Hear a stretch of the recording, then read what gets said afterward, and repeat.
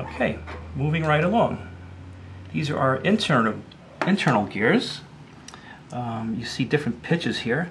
Basically, an internal gear, you have the teeth on the inside of the gear instead of on the outside.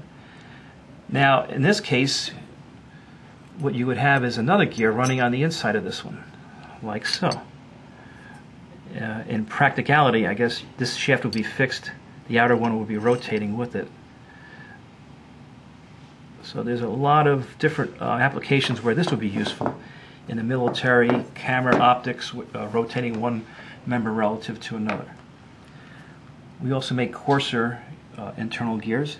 We also make splines with the same type of setup. So you have many options with this type of setup. We also can make helical versions of this where the teeth are actually angled. So it's a little tricky to make, but we can do that here.